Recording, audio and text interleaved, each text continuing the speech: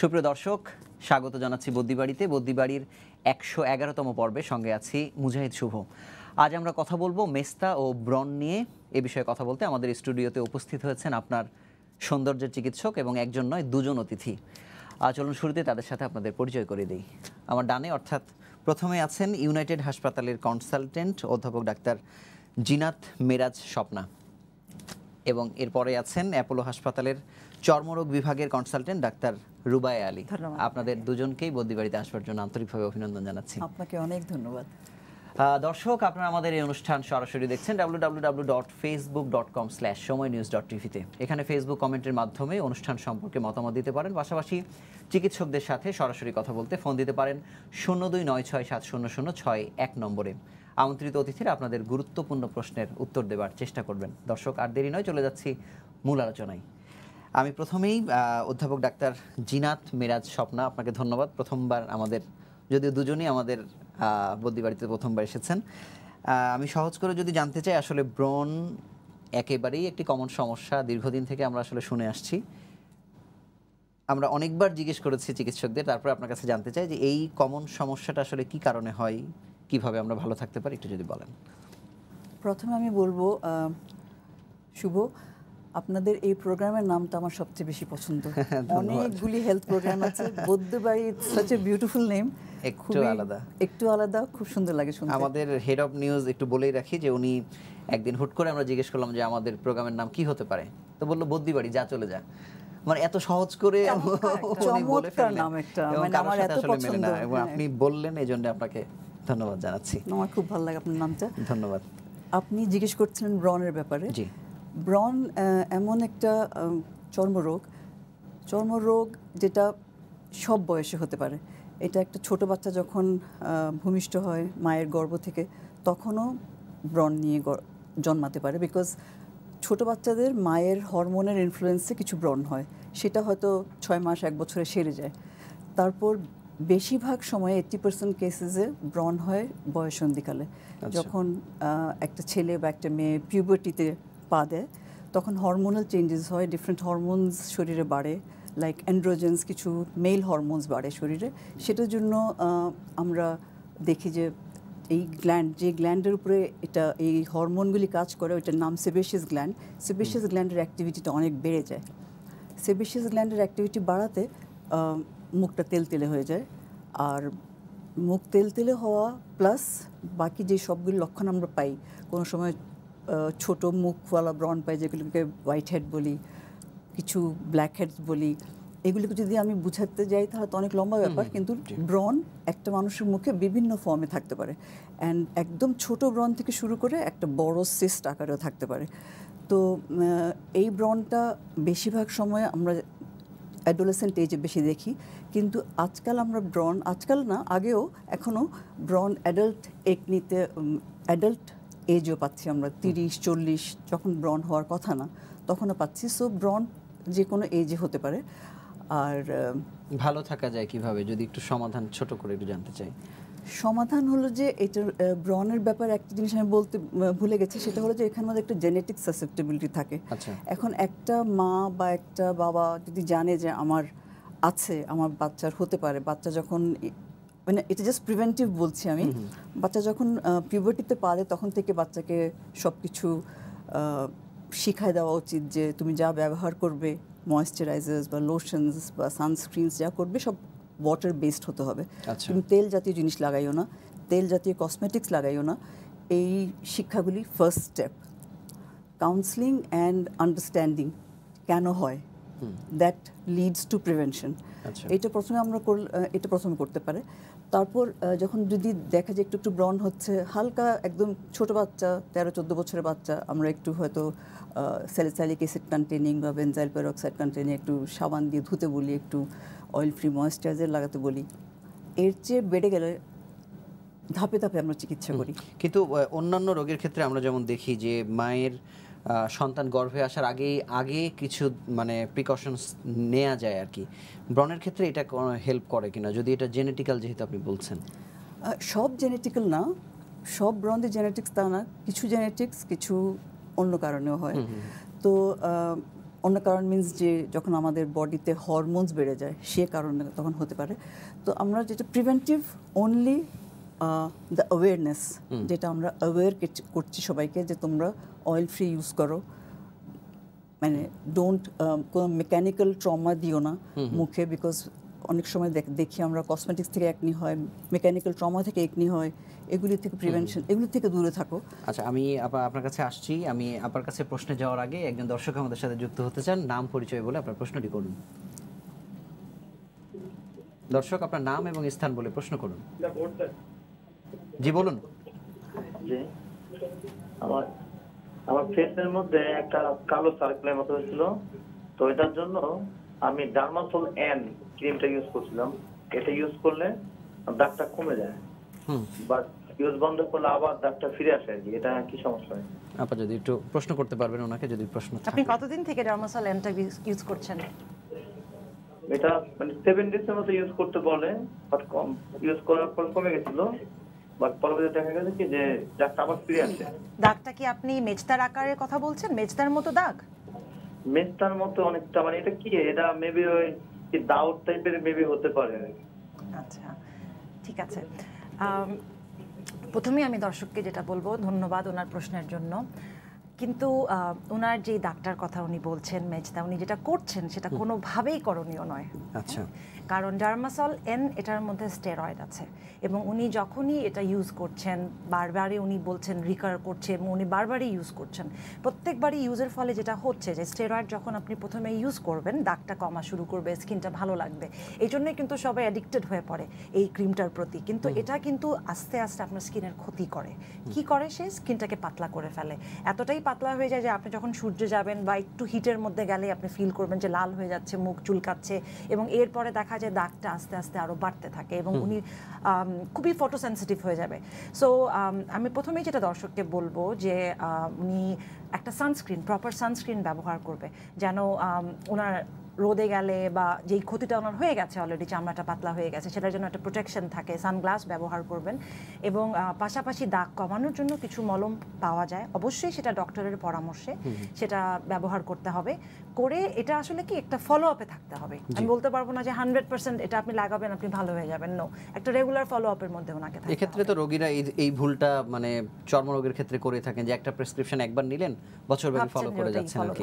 তুমি ওনাকে জিজ্ঞেস করো উনি ডার্মাসোল এন ওনাকে কোনো ডক্টর দিয়েছেন নাকি উনি নিজে নিজে ইউজ করছেন। আচ্ছা, উনি সম্ভবত এখন আমাদের সাথে নেই আর কি। যেটা হয় যে ওনাকে বলেছেন হ্যাঁ যে 7 দিন ওনাকে ব্যবহার করতে বলেছেন, উনি হয়তো বা আরো দীর্ঘ টাইম ব্যবহার করছেন। এটা আসলে এখন কি একটা আমি বলবো যে এই সমস্ত ক্রিমগুলো একেবারে আমাদের একটা জাতীয় ক্রিমের মতো পরিণত হয়েছে, কিছু বলেই আমরা সবকিছুর মধ্যে এটা ব্যবহার করি। এটা ঠিক না, কারণ স্কিনের কিন্তু এক একটা ডিজিজের কারণ এক এক রকম, ট্রিটমেন্ট এক এক রকম, এবং একটার মধ্যে আরেকটা ব্যবহার করলে একদম আমি যেটা বলি যে আগুনের মধ্যে ঘি ঢালার মতো হতে পারে। সো এটা আসলে একটু আমরা একটু পরবর্তী প্রসঙ্গে যাই। আপনার কাছে জানবো যে স্কিনের ক্ষেত্রে আমরা সব সময় আসলে দেখি যে আমরা করণীয় কি করলে ভালো থাকবো সেই বিষয়গুলো নিয়ে আলোচনা হয়, কিন্তু আমরা আসলে কি করব না সেই বিষয়টা যদি একটু বিস্তারিতভাবে বলেন। খুব সুন্দর একটা প্রশ্ন, কারণ কি করব না আমরা এটা বলতে গেলে আমার প্রথমেই মাথায় যেটা আসে সেটা হচ্ছে ইন্টারনেট বা সোশ্যাল মিডিয়া আমাদের জন্য এক দিকে যেমন আশীর্বাদ, আরেক দিকে কিন্তু অভিশাপ। হ্যাঁ, যেমন আপনার যখন কোনো ডিজিজ হচ্ছে আমরা প্রথমে যেটা করি সেটা হচ্ছে বসে থাকি, কিছুদিন ওয়েট করি যে চলে যায় কিনা। যখন যায় না, নেক্সট পেশেন্ট দুটো কাজ করে, একটা হচ্ছে গুগল করে এটা কি, এবং দেখা যায় সিম্পল একটা ওষুধকে ওখানে এত বড় আকারে দেওয়া, পেশেন্ট তখন আরও নার্ভাস হয়ে যায়। নার্ভাস হয়ে আমার এক্সপিরিয়েন্সে আমি দেখি থার্ড কাজটা করে পেশেন্ট সোশ্যাল মিডিয়াতে গিয়ে হেল্প চায় যে আমার এটা হয়েছে, একটা ছবি দিয়ে আমার কি করণীয়, এবং ওখানে অনেকেই হয়তো অ্যাডভাইস দেন যে উনি এটা করেছেন, ওনার ডক্টর এটা বলেছে, এবং উনি সেটা ফলো করার চেষ্টা করেন। অনেক ক্ষেত্রে হয়তো উনি উপকার পেতে পারেন, বাট দেখা গেছে যে অপকারই বেশি হয়, কারণ আপনার জন্য যেটা স্যুট করছে সেটা আমাকে নাও স্যুট করতে পারে, আপনার আর আমার অসুখ একই নাও হতে পারে। সো প্রথমেই আমি যেটা বলবো যে করণীয় নয় হচ্ছে অন্যরা কি ব্যবহার করেছে ওই একই জিনিস আপনার উপরে এক্সপেরিমেন্ট করবেন না, এটা হচ্ছে নাম্বার 1 বিষয়। এবং এটা আমি বারবার করে দর্শককে বলবো যে রোগ আগে নির্ণয় করা প্রয়োজন, আপনার কি রোগ হয়েছে, তারপর সেটা চিকিৎসা দরকার। একটাই না, আরো কিছু আছে, আরো অনেক কিছুই আছে যেটা করণীয় নয়। যেমন আমি বলবো যে আসলে আমাদের সোসাইটিতে শ্যামবর্ণ হয়ে জন্ম নেওয়া কিন্তু একটা অপরাধ। হ্যাঁ, এবং এই জন্য দেখা যায় বাঙালি মেয়েরা প্রথমেই যেটা করে বিভিন্ন হোয়াইটেনিং এজেন্টস ইউজ করে। এবং যেখানে আমি প্রথমেই বললাম যে স্টেরয়েড ক্রিম সবচেয়ে বহুল মাত্রায় ব্যবহৃত একটা ক্রিম, এটা যখন আপনি মাখবেন আপনার গায়ের রং কিন্তু আস্তে আস্তে ব্রাইট হওয়া শুরু করে এবং যেটা করে পরবর্তীতে চামড়া পাতলা হয়ে আসে। এবং আরও অনেক ক্রিম আছে বিভিন্ন দেশের, আমি নামগুলো উল্লেখ করছি না। দেখা যায় এই ক্রিমগুলো ব্যবহার করে এগুলোর মধ্যে স্টেরয়েড থাকে, হেভি মেটালস থাকে, অনেক ক্ষেত্রে পারদ থাকে এবং এগুলো আপনার স্কিনকে সাময়িকভাবে একটা ভালো লুক হয়তো বা দিবে, but in the long run এগুলো কিন্তু আপনার স্কিনের জন্য খুবই ক্ষতিকর। সো হোয়াইটেনিং এজেন্টস কেউ যদি ব্রাইট হতে চায়, হোয়াইট তো আর হওয়া সম্ভব না, ব্রাইট হওয়া সম্ভব বা তার যে রংটা নষ্ট হয়ে গেছে সেটা ফিরিয়ে আনা সম্ভব। এবং সেই ক্ষেত্রে ক্রিম যে নাই তা নয়, আছে অনেক ভালো ভালো উপাদানযুক্ত ক্রিম আছে যেগুলো আপনি আপনার ডক্টরের পরামর্শে ইউজ করতে পারেন। হ্যাঁ, সো আমার কাছে মনে হয় যে দর্শকের অবশ্যই কি ব্যবহার করছেন, ওটার ইনগ্রেডিয়েন্টস কি, এটা জেনে নেওয়া খুবই প্রয়োজন। এবং যেটা আরেকটা করণীয় নয়, যেটা দেখা যায় যে অনেক ইনফেকশাস ডিজিজে, যেটা আপনার দাঁত হয়েছে, পেশেন্ট ভাবছে ওনার এক্সিমা হয়েছে, উনি ওটাতে স্টেরয়েড ব্যবহার করছেন, বা ওনার কোনো ব্যাকটেরিয়াল ইনফেকশন হয়েছে উনি ওটাতে স্টেরয়েড ব্যবহার করছেন। এতে করে কি হয়, রোগ কিন্তু একেবারেই অন্য আকার ধারণ করে তখন, এবং এটার চিকিৎসাও তখন দেখা যায় আরো ডিফিকাল্ট হয়ে যায়। সো এই জিনিসগুলো অবশ্যই মাথায় রাখতে হবে। আপা কিছু বলতে চান সাথে? আমি যেটা বলতে চাই, আমরা এখন রুবাইয়া আমার সঙ্গে শিল এগ্রি উইথ মি, আমরা এখন পুরো সাবকন্টিনেন্টে ফাঙ্গাল ইনফেকশন রেজিস্ট্যান্স পাচ্ছি, কোনো ওষুধই কাজ করছে না। সো কোনো ওষুধ যখন কাজ করছে না, কিন্তু প্রত্যেকটা পেশেন্ট যখন আমাদের কাছে আসে সে ঠিক বলবে আমি একটা পেভিসন, মাইকোসন, এগুলি হলো মিক্সড প্রিপারেশন। মাইকোসন, পেভিসনের মধ্যে একটা অ্যান্টিফাঙ্গাল থাকে, একটা স্টিরয়েড থাকে। সো আমি আর রুবাইয়া যেটা বলছি বারবার, যে আমরা মানে আমাদের পেশেন্টদের কাছে আমরা হাত জোর করে বলবো প্লিজ আপনারা স্টিরয়েড লাগাবেন না। স্টিরয়েড তখনই দেওয়া হয় যখন আমি বুঝি নাই যে এটা ফাঙ্গাল ইনফেকশন নাকি এক্সিমা। মানে সেটা কি আসলে রোগীরা বুঝবেন কিনা সেটা রোগীরা বুঝে না, বিকজ রোগীরা হয় কি ফাঙ্গাল ইনফেকশন যখন হয় তখন মাইকোসন লাগালে সাময়িকভাবে ওদের চুলকানিটা কমে যায়। কোন প্রোডাক্টটা লাগাবেন না সেই জিনিসটা আসলে তারা বুঝতে পারে কি? ওটাই আমি বারবার বলছি, ইনগ্রেডিয়েন্টস জানতে হবে যে আপনি এটা ব্যবহার করবেন না। মানে ওনারা হয়তো ডাক্তারি টার্ম জানেন না, ফার্মাকোলজিক্যাল নাম জানেন না, কিন্তু আমার একটাই রিকোয়েস্ট যে আপনারা কখনো মিক্সড প্রিপারেশন ইউজ করেন না। ফাঙ্গিডাল এইচসি, মাইকোসন, পেভিসন, নিউএস্টেন এইচসি মিক্সড করেন না। আচ্ছা, একটা আমি ডাক্তার, আমি যদি না বুঝি আমি একটাই দিব, আমি বুঝি নাই তো আমি তিনটা দিব কেন? আচ্ছা মানে আচ্ছা, আমি একটু নেক্সট প্রশ্নে যেতে চাই যে আসলে ব্রণ থেকে আসলে অন্য জটিলতার সৃষ্টি হয় আসলে কি কি, অথবা একটা সমাধানের পথ যদি জানতে চাই। ব্রণ থেকে সবচেয়ে বড় যেটা জটিলতা হয় সেটা মানুষের যে মানে এটা হয় ইউজুয়ালি ইয়াং মানুষের সমস্যা। ইয়াংদের শুরু হয় যখন ওদের একদম পিক, ওদের লাইফের পিক, তখন যদি ওদের মুখে একটা দাগ পড়ে, ওদের মুখের দাগের থেকে যত কষ্ট না পায় ওদের মনের অনেক কষ্ট হয়। সো সাইকোডার্মাটোলজি বলে একটা আমাদের সাবজেক্টের পার্ট আছে। সো ওখানে উই ডিল উইথ এইসব ডিজিজ যেগুলি this is not life threatening, কোনো এটা দিয়ে আমাদের জীবনের কোনো ক্ষতি হচ্ছে না, কিন্তু পেশেন্টরা অনেক বেশি আপসেট থাকে, অনেক বেশি ডিপ্রেস থাকে।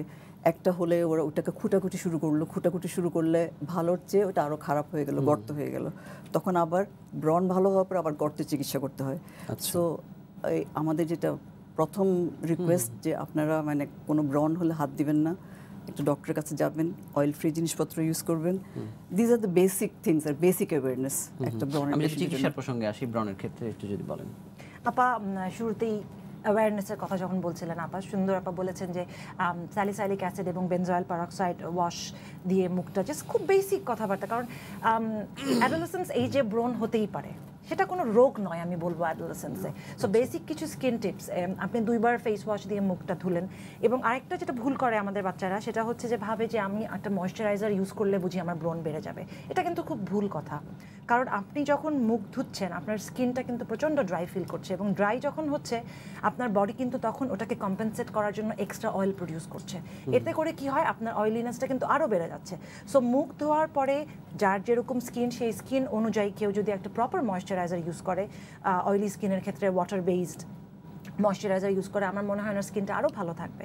সো জাস্ট এইটুকুই আমি বলবো যে ব্রণ যখন প্রাথমিক স্টেজে আছে আপনি একটা ভালো ময়শ্চারাইজার ইউজ করেন, ফেস ওয়াশ ইউজ করেন, আর ব্রণের জন্য কিছু specific cream over the counter ডাক্তারের কাছে ছাড়াও অ্যাডাপালিন বা এই ধরনের ক্রিমগুলো পাওয়া যায়, এগুলো আপনি ব্যবহার করেন। কিন্তু ওই একটা যা করণীয় নয়, আমি প্রথমেই বলবো আয়নার সামনে দাঁড়িয়ে সার্জন হয়ে গেলে হবে না, ওটাকে আপনি খুঁটিয়ে ফেললেন, তারপরে একটা ক্ষত কিন্তু রয়ে গেল। ক্ষত সারানো কিন্তু ডিফিকাল্ট, ব্রণ কিন্তু চিকিৎসা করে ভালো করা যায়। হ্যাঁ, আচ্ছা রুবাই, আমাকে একটা কথা বলো, আমরা যেটা করি শুভ, মোস্ট অফ দ্য ডক্টরস ডার্মাটোলজিস্টরা আমরা করি কি, একটা পেশেন্ট ব্রণ নিয়ে আসলো, হয়তো গ্রেড 1 ব্রণ বা ম্যাক্সিমাম গ্রেড 2, আমরা অ্যান্টিবায়োটিক দিতে শুরু করি। এটা কি উচিত হচ্ছে আমাদের?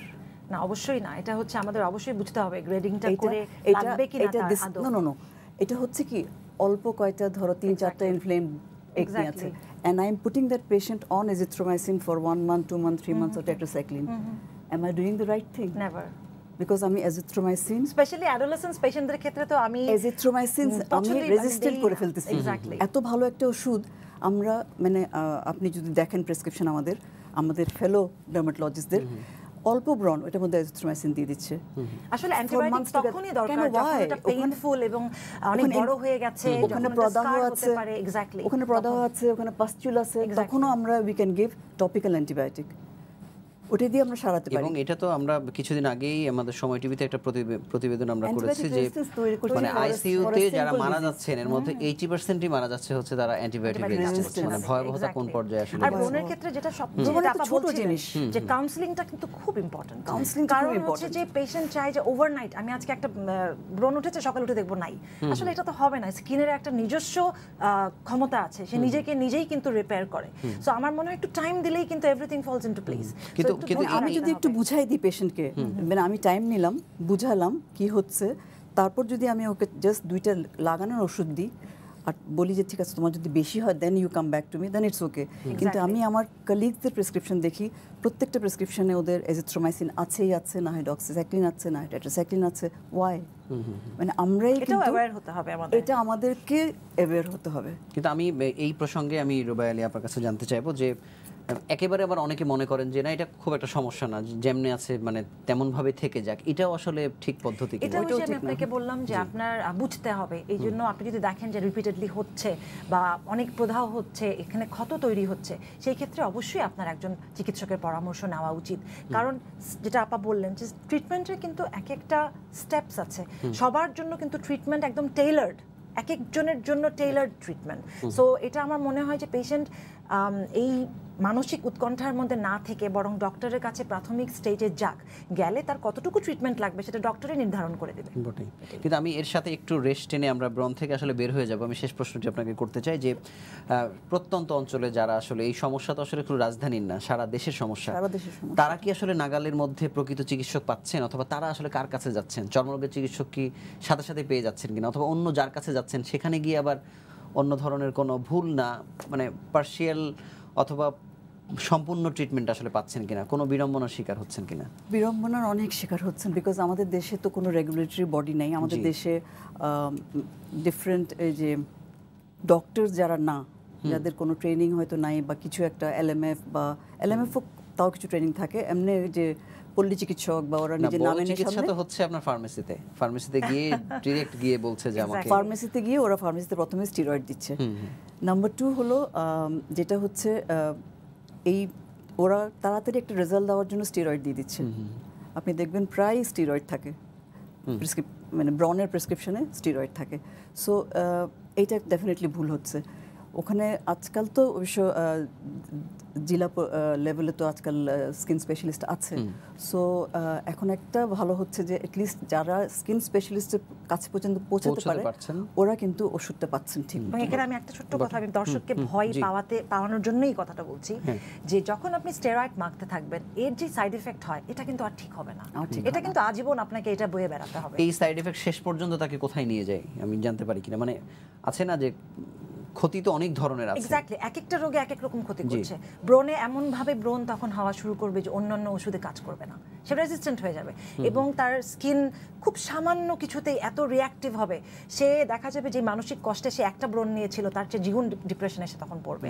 এবং ইনফেকশনের মধ্যে যখন স্টেরয়েড ইউজ করছে, আপা যেটা বললেন যে তখন আমরা আর ফাঙ্গাল ডিজিজগুলোকে সামলাতে পারছি না, আউট অফ ট্রিটমেন্ট। মানে দেখা যাচ্ছে যে আমরা যেই মেডিসিন আগে 15 দিন দিলে পেশেন্ট কাজ করতো, পেশেন্ট ভালো ফিল করতো, সেটা 1.5 মাস দিয়েও পেশেন্টের ক্ষেত্রে কাজ করছে না। আর একটা জিনিস আপা আমরা এখন দেখছি যে লাইভে পর্যন্ত কিছু কিছু নারী মানে তারা হয়তো ডাক্তার না, কোনো একটা প্রসাধনী নিয়ে বের হলো, মানুষ লাইন ধরে হয়তো দেখছে, অর্ডার দিচ্ছে, কথা বলছে, মানে এটা নিয়ে আপনারা মানে কোনো হেডেক আছে কিনা, অথবা এটাকে বন্ধ করার কোনো চিন্তা করেছেন কিনা? অনেক বড় হেডেক, বিকজ প্রত্যেকদিন রুবাইয়া আমি দুজনই এরকম পেশেন্ট পাচ্ছি যারা ফর্সা হওয়ার ক্রিম, একটা পাকিস্তানি ক্রিম আছে গরি ক্রিম, স্টিলসম্যানস ক্রিম, মানে এগুলি মুখস্থ, তো ওরা করে কি ওইটা লাগায়, ওইটা তো একরকম ভালো, আচ্ছা ঠিক আছে একটা লাগাচ্ছে।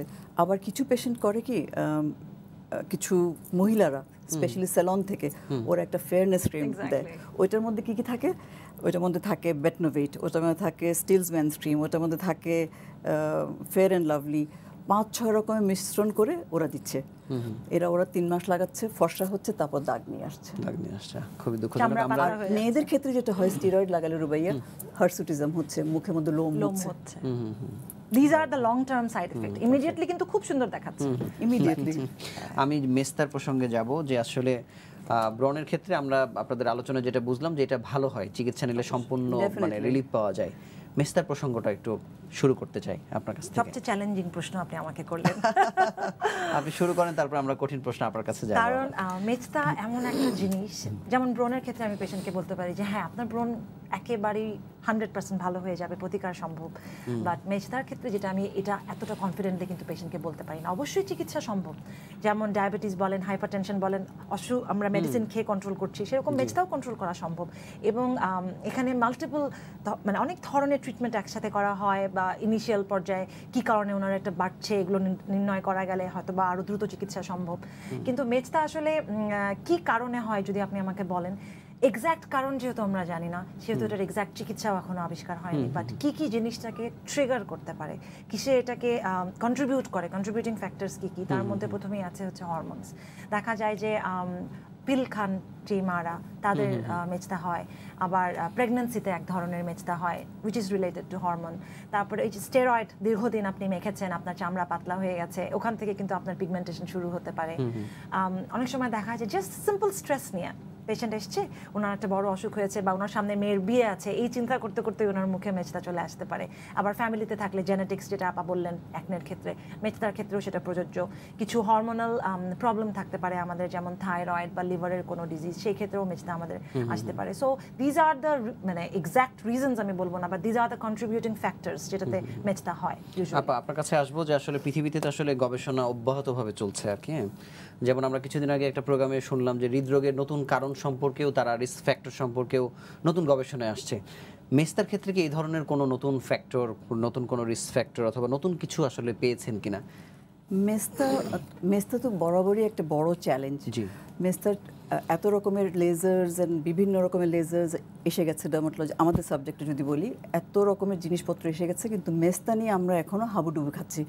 মেস্তা নিয়ে যেরকম রুবাইয়া বললো যে আমরা এখনো বলতে পারছি না যে তুমি ভালো হচ্ছ, তো মেস্তা নিয়ে এখন যেটা রিসার্চে দেখা যাচ্ছে যে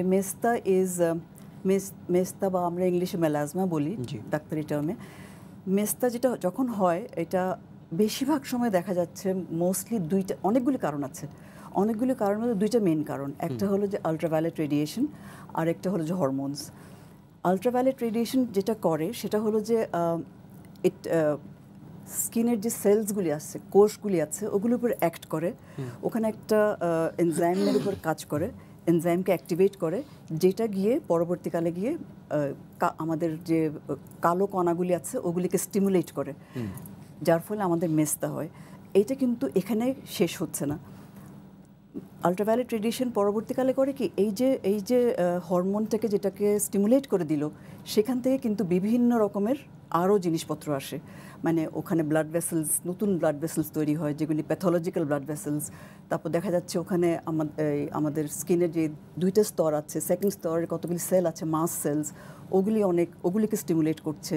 সো ব্লাড ভেসেল স্টিমুলেট করছে, মাস সেল স্টিমুলেট করছে, ফাইব্রোব্লাস্ট স্টিমুলেট করছে, ব্লাড ভেসেলসের সেলসগুলি স্টিমুলেট করছে। সব কিছু মিলে এটা হলো যে আমাদের স্কিনের যে 2টা স্তর আছে, উপরের স্তরে এটা হচ্ছে। আমাদের স্কিনের 2টা স্তরের মধ্যে উপরেরটা হলো যে এপিডার্মিস আর নিচেরটা হলো ডার্মিস। এই দুইটার মাঝে একটা দরজা আছে, দরজা বলতে পারি আমি ফর আমার দর্শকদের জন্য। ওই দরজাটা হলো বেসমেন্ট মেমব্রেন জোন। তো দেখা যাচ্ছে যে এই যে মাস সেল থেকে যে জিনিসটা তৈরি হচ্ছে ট্রিপটেজ, ওইটা একটা এনজাইম, ওইটা কিন্তু খেয়ে ফেলে, ওইটা মাস সেল, ওইটা বেসমেন্ট মেমব্রেন জোনটাই খেয়ে ওইটাকে ড্যামেজ করে। ড্যামেজ করলে হয় কি, এই যে মেলানোসাইটসগুলি বেশিরভাগ থাকে ঠিক বেসমেন্ট মেমব্রেনের উপরে বেজেল লেয়ারে, ওখান থেকে সব নিচে পড়ে। নিচে পড়লে আমরা মেস্তা দেখি।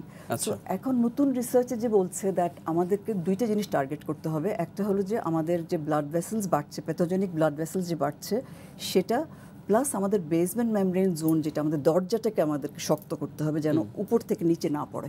আচ্ছা, তো এখন এটার জন্য নতুন যেটা শুরু করছে ওরা, একটা ওষুধ যেটা আমরা এখন খুব লো ডোজে লিখতে চাই, এটা পৃথিবীতে 1980s থেকে কিন্তু সবাই লিখছে। আচ্ছা, প্রবাইয়া জানো, ক্রানেক্সিমিক অ্যাসিড বলি এটা।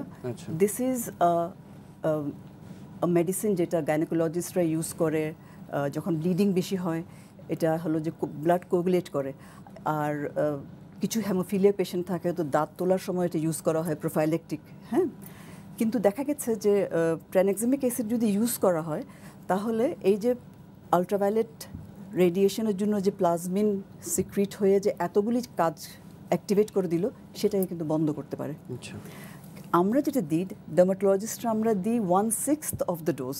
আচ্ছা, 1/6 অফ দ্য ডোজ যেটা মেডিসিন বা ইয়েতে দেওয়া হয়, গাইনোকোলজিরা যারা দেয়, আমরা 1/6 অফ দ্য ডোজ দিচ্ছি। অ্যান্ড ওভার আমার ফ্রেন্ডসরা লাইক কয়েকদিন আগে I was in a conference, একটা ফ্রেন্ড বলছিল যে I am using it for 15 years, একটাও সমস্যা হয়নি।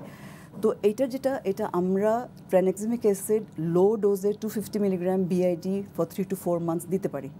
কিন্তু সফলতা আসলে কেমন পাচ্ছেন? সফলতা খুব ভালো পাচ্ছে। এটার সফলতা এখন ইটস বিকজ ট্রানেক্সিমিক অ্যাসিড যতগুলি লেভেলস অফ, যতগুলি স্টেপস অফ মেলাজমা প্রত্যেকটাতে কাজ করছে। সো এটা খুব ভালো কাজ করছে। কিন্তু দেওয়ার সময় as any medicine, even paracetamol দেওয়ার সময় আমাদেরকে কেয়ারফুল থাকতে হয়।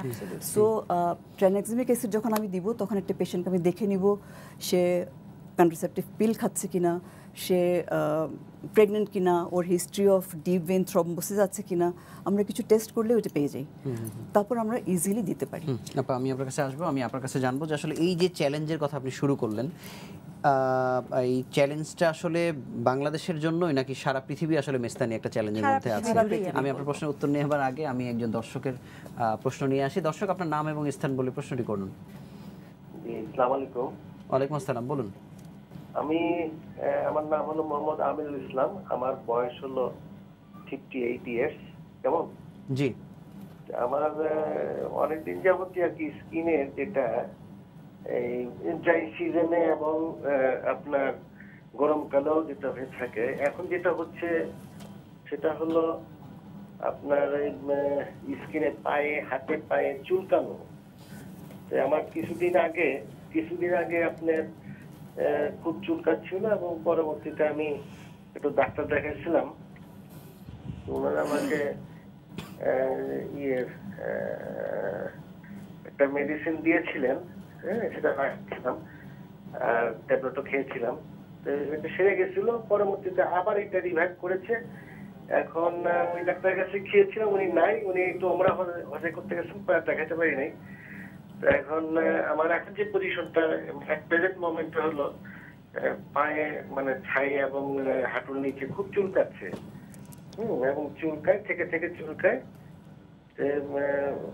এই অবস্থা কি? আমি এটা থেকে পরিত্রাণের উপায় কি? আমার পার্মানেন্ট কি কোনো সলিউশন আছে চর্মরোগের, নাকি এটাকে জাস্ট কন্ট্রোল করে আবার যে হচ্ছে এই জিনিসটা আমি একটু ওই অধ্যাপক জিনাত মিরাজ স্বপ্না ম্যাডামকে একটু বলার জন্য অনুরোধ জানাচ্ছি। থ্যাংক ইউ, ধন্যবাদ আপনাকে আপনার প্রশ্নের জন্য। আপনার বয়সটা 58। আপনার কি ডায়াবেটিস আছে? আপনি কি আমাদের সঙ্গে লাইন কেটে গেছে? আচ্ছা, যা শুনেছি এর মধ্যে আপনার বয়সটা শুনলাম, বয়স শুনে আপনার সিমটমসগুলি শুনলাম। যদি আপনার একটা জিনিস হয় কি, বয়স হতে হতে মানুষের স্কিনটা ড্রাই হয়। তো শীতকালে যেটা হয়, আমাদের শীতকালে আবহাওয়া ড্রাই থাকে আমাদের, সেই জন্য আমাদের স্কিনটাও ড্রাই হয়ে যায়। সো একটা ড্রাইনেসের জন্য একটা চুলকানি হতে পারে। নাম্বার 2 হলো যে আপনার চুলকানির মধ্যে কোনো কিছু দেখা যায় কিনা সেটা আপনি বলেন নাই, মানে কোনো কিছু কোনো গোটা উঠেছে কিনা বা কোনো কিছু লেগেছে কিনা এটা আপনি বলেন নাই। আর ওই সব জিনিস থেকেও কিন্তু হতে পারে। আপনারটা যেটা আমার মনে হচ্ছে, ইদার এটা আপনার হতে পারে বিকজ আপনার বয়সের জন্য হতে পারে অ্যান্ড দ্য ক্লাইমেট। সেকেন্ডলি হতে পারে যদি আপনার ডায়াবেটিস থাকে, ডায়াবেটিস থাকলে কিন্তু এডিশনালি মানুষের স্কিন ড্রাই হয়ে যায় বিকজ অফ ডায়াবেটিস। হ্যাঁ, ডায়াবেটিসের জন্য পায়ে হাতে একটু রক্ত চলাচল কম করে, একটু ড্রাই হয় স্কিন, তখন একটু স্কিনের যত্ন করতে হয়। আর স্কিনের যত্ন আমি যেটা বলবো আপনাকে, আপনি ওষুধের উপরে নির্ভর না করে আপনি একটু চুলকানের যে কোনো একটা অ্যান্টিহিস্টামিন খেয়ে দেখেন। আর কিছু ওষুধ আছে যে কিছু লোশনস পাওয়া যায়, কিছু জিনিস পাওয়া যায় যেগুলোর মধ্যে কোনো ওষুধ নাই, বাট ওগুলি চুলকানি কমায়। ওগুলিকে বলে অ্যান্টিপ্রাইটিক এজেন্টস, লাইক লোশিওক্যালামাইন, ক্যালাডো লোশন পাওয়া যায়, সেরাডেন সুদিং লোশন পাওয়া যায়। এগুলি লাগাবেন, গোসল করবেন সফট সাবান দিয়ে, এবং আপনি গোসল করার পরে পুরো শরীরে একটু যে কোনো একটা ভালো হাইড্রেটিং লোশন দিবেন। দর্শক, আপনি আপনার উত্তর পেয়েছেন। আরো একজন দর্শক আমাদের সাথে যুক্ত হতে চায়, আমি ফোনটা নিয়ে আপনার প্রশ্নের উত্তরে যাব। দর্শক, আপনার নাম এবং স্থান বলে প্রশ্ন করুন। আসসালামু আলাইকুম, আমি সীমা বলছি ঢাকা থেকে, 24 ইয়ার্স ওল্ড। তো আমার হচ্ছে পিম্পলের প্রবলেম খুব বেশি না, কিন্তু রাত জাগলে, মানে আমার তো এক্সাম চলে, যখন স্টুডেন্ট যেহেতু পড়াশোনা করতে হয়, তো রাত জাগলে হচ্ছে পিম্পল ওঠে হালকা কয়েকটা। তো পিম্পলের প্রবলেম না, ঘুমাইলে তারপরে কয়েকদিন পর ঠিক হয়ে যায়, কিন্তু স্পট গুলো রয়ে যায়, স্পটগুলো যায় না সহজে। তো এর মধ্যে আমি একজন ডক্টরের শরণাপন্ন হয়েছিলাম, উনি আমাকে ক্লিনটাক্স 115 mg এটা দিয়েছেন 1.5 মাসের জন্য, আর বেনেক্সোপ্লিন জেল এটা আর কি রাতে মুখে লাগানোর জন্য দিয়েছেন। তো ম্যাডামদের কাছে আমার প্রশ্ন হচ্ছে, মানে এটাতে কি স্পটও যাবে নাকি স্পটের জন্য আলাদা করে ট্রিটমেন্ট করতে হয়? বলেন। ধন্যবাদ দর্শককে প্রশ্নের জন্য। উনি বললেন যে ক্লিনট্যাক্স ওনাকে অ্যান্টিবায়োটিক খেতে দেওয়া হয়েছে, আর ব্রিভক্সিল বা বেনজয়েল পেরক্সাইড জেল দেওয়া হয়েছে।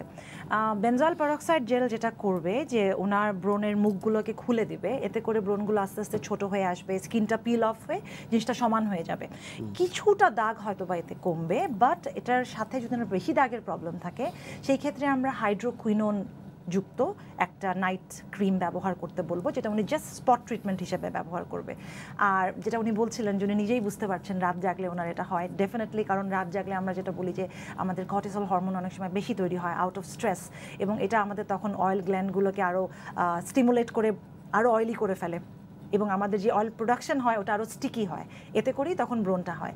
সো এই জন্য আমি বলবো যে রাত জাগাটা ওনাকে কমাতে হবে, স্টুডেন্ট হলেও ওনাকে অন্যভাবে ব্যালেন্স করতে হবে। লাইফস্টাইল মডিফিকেশন কিন্তু কোনো বিকল্প নাই স্কিন ভালো রাখার জন্য।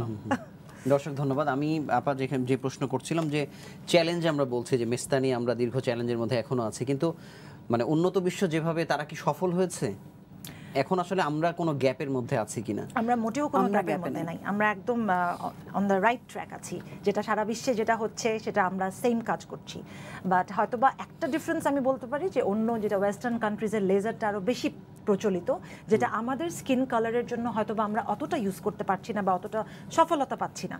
কিন্তু আসলেই আমার মনে হয় না ওয়ার্ল্ডের কোনো জায়গায় মেচতা ট্রিটমেন্টে আমাদের থেকে এগিয়ে আছে। I don't think so. Rubaiya আপা আর আমরা দুজনই একটা মেশিন ইউজ করি, which is called সেলফার্ম। ওই মেশিনের মধ্যে কিছু মাইক্রোনিডলস থাকে আর রেডিও ফ্রিকোয়েন্সি ডেলিভার করে। তো এই মেশিনটা যেটা করে সেটা হলো যে, আমি মেস্তা সম্বন্ধে বলছি, সেটা করে কি ওই বেসমেন্ট মেমব্রেন জোন, যেটার ব্যাপারে আমি বলছিলাম আপনাকে যে ড্যামেজ হয়ে যায় মেস্তাতে, ওই মেশিনটা ওইটাকে স্ট্রেংথেন করে। সো এই মেশিন রুবাইয়া আপার কাছে আছে, আমার কাছে আছে।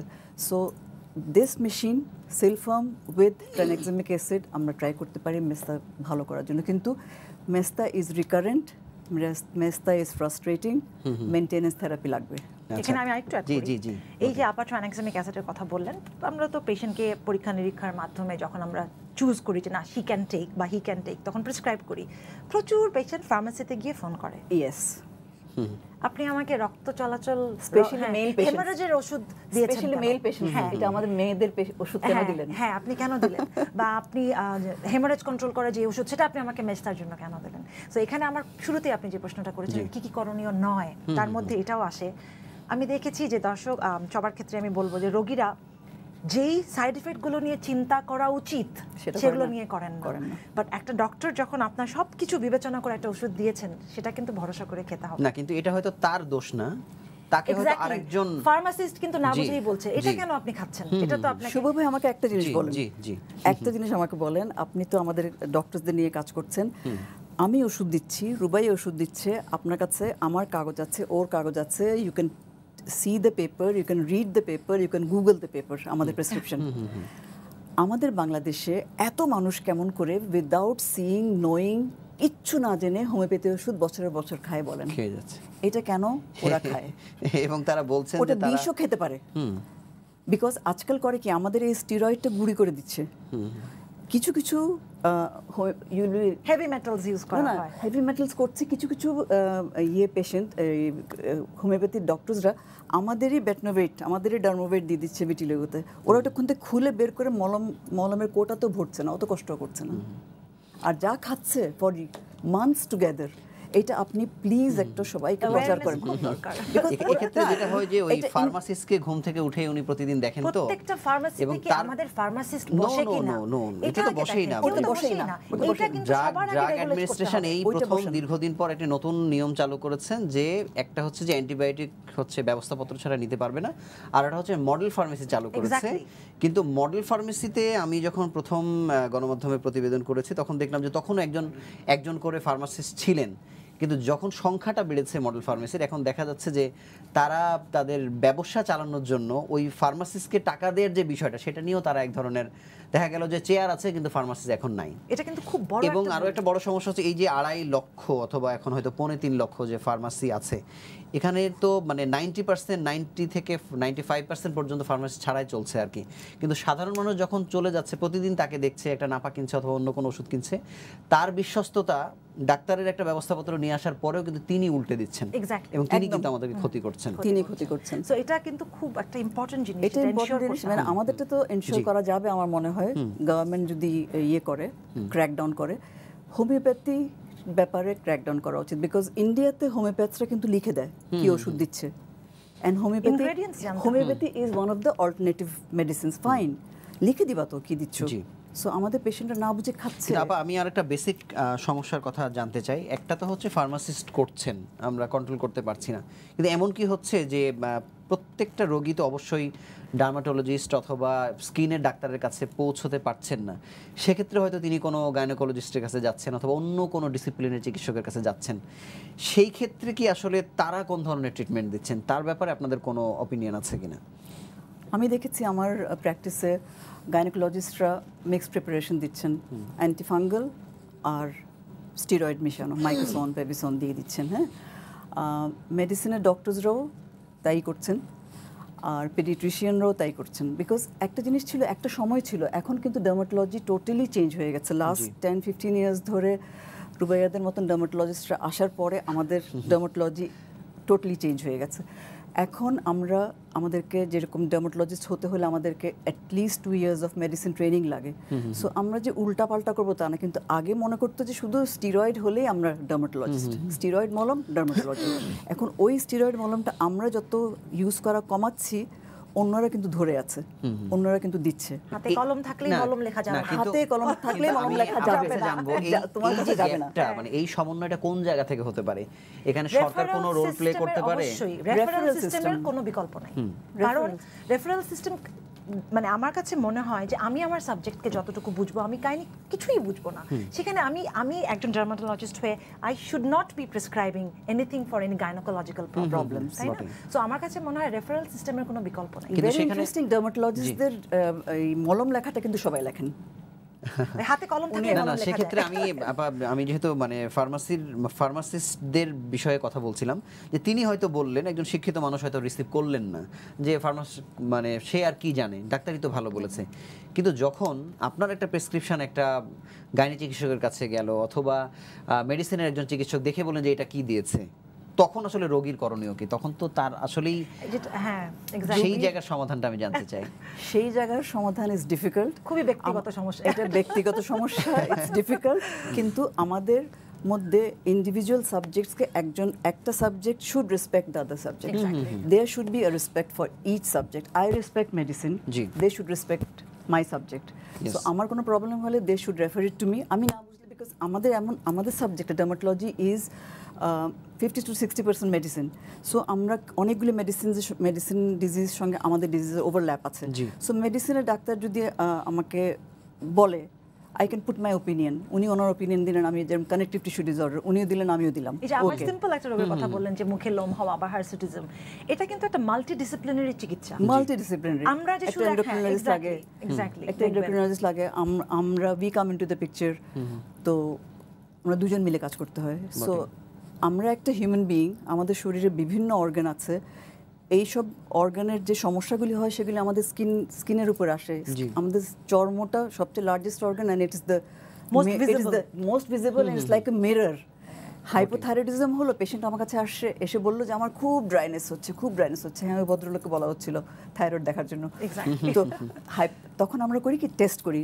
তখন অনেক সময় দেখা যায় যে আমার কাছ থেকে পেশেন্টটা কিন্তু ফেরত গেল টু দ্য এন্ডোক্রিনোলজিস্ট। এইটাও কিন্তু এখন হচ্ছে। আমি আপনার কাছে আসবো, আপনার কাছে জানবো যে এই যে নতুন চিকিৎসার কথা বলছেন, অথবা আপনারা যে আপডেটেড হচ্ছেন সারা পৃথিবী থেকে দেখে, অথবা নতুন একটা পদ্ধতি হয়তো জানছেন, আপনাদের সাথে যারা সারা দেশে চিকিৎসা দিচ্ছে তাদেরকে আপডেটেড করা হচ্ছে কিনা, সেজন্য আপনারা কাজ করছেন কিনা?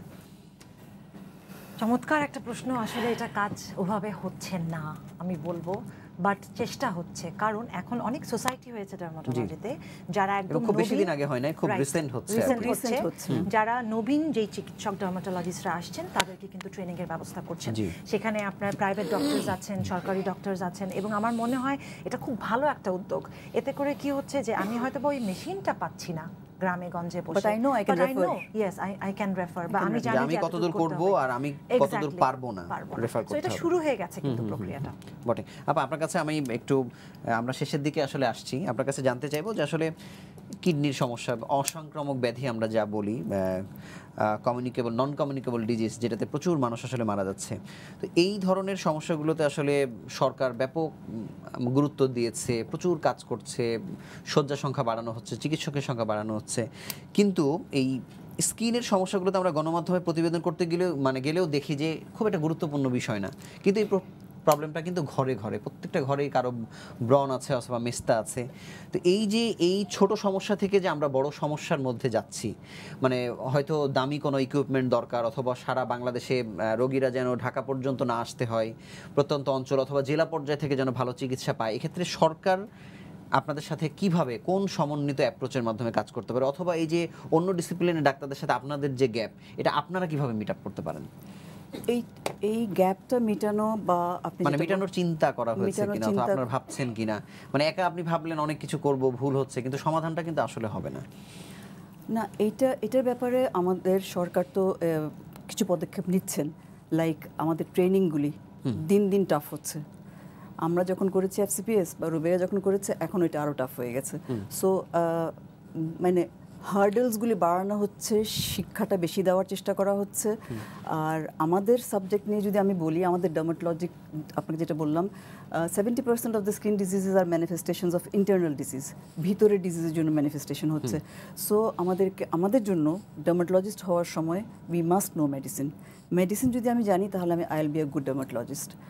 তো এটা তো সরকার করছে, এনশিওর করছে।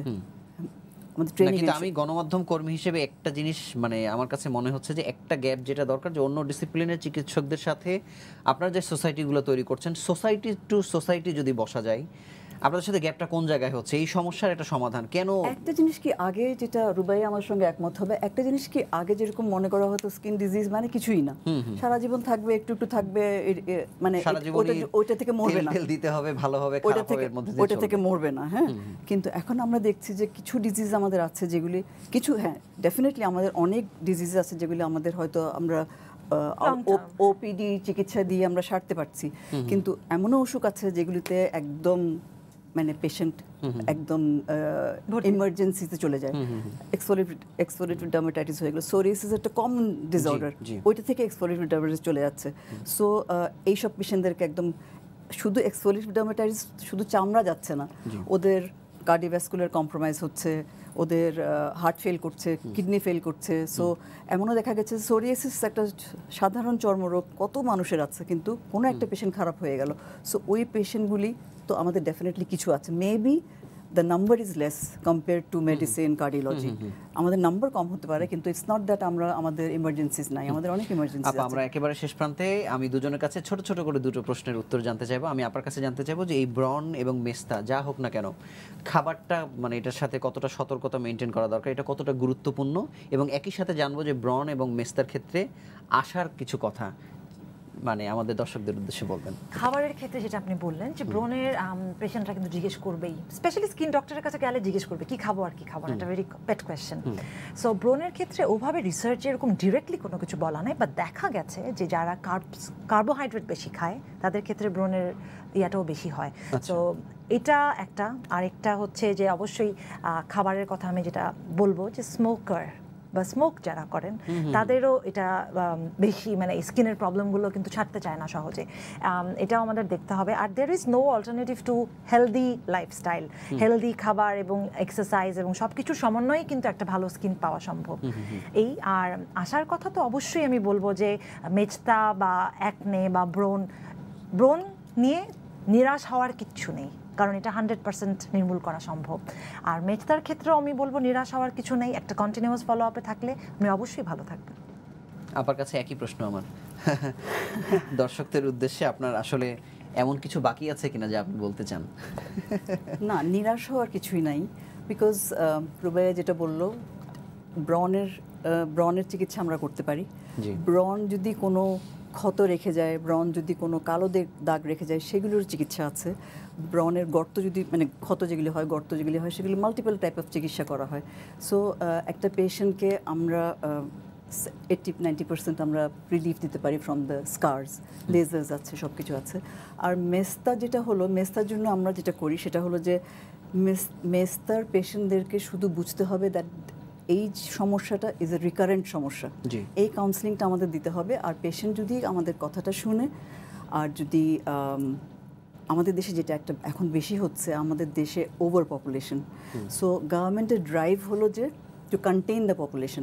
পপুলেশন কন্টেইন করতে গিয়ে আমাদের গ্রামের মেয়েদেরকে সবাইকে ওরা ইমপ্লান্ট দিচ্ছে, যেটা 3 বছর থাকছে, হ্যাঁ, তারপর হরমোনস দিচ্ছে। সো আমি পেশেন্টদেরকে বলবো যে এগুলি যদি পারেন, অ্যাটলিস্ট এডুকেটেড পেশেন্টরা এগুলো যদি পারেন, এগুলি থেকে দূরে থেকে আপনি কোনো একটা কপারটি ইন্ট্রাইউটেরাইন ডিভাইস নেন, যেটাতে আপনার শরীরের মধ্যে হরমোনসগুলি যাবে না। বিকজ হরমোনস তো শুধু মেস্তা করছে না, হরমোনস ডায়াবেটিস করছে, স্ট্রোক করছে, কত রকম সমস্যা করছে হরমোনস।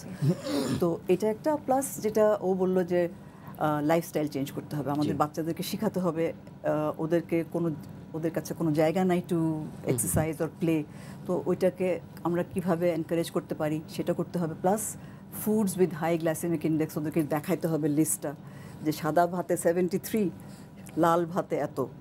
সো গ্লাইসেমিক ইন্ডেক্স যত বেশি হবে অত বেশি সমস্যা, অত বেশি ব্রণ হওয়ার চান্স। আপনাদের দুজনকে ধন্যবাদ আমাদের দর্শকদের খুব চমৎকার করে সহজ জটিল সব মিলিয়ে পরামর্শ দেওয়ার জন্য, এবং বদ্দি বাড়িতে আবারও আপনাদের আমন্ত্রণ জানিয়ে আজকের মতো আমাদের কাছ থেকে বিদায় নিচ্ছি। Thank you so much. Thank you so much.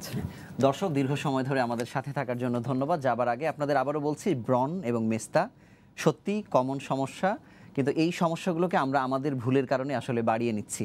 তো সেক্ষেত্রে যেখানে সেখানে যার তার কাছে পরামর্শ না নিয়ে আপনারা আপনাদের সমস্যা হলে অবশ্যই বিশেষজ্ঞ চিকিৎসকের শরণাপন্ন হবেন। আজ এ পর্যন্তই। আগামী শুক্রবার ঠিক সন্ধ্যা 6:30টায় নতুন কোনো বিষয় নিয়ে হাজির হব বদ্দি বাড়িতে। সেই সময় পর্যন্ত ভালো থাকুন, সুস্থ থাকুন, আর বরাবরের মতো সঙ্গে থাকুন সময়।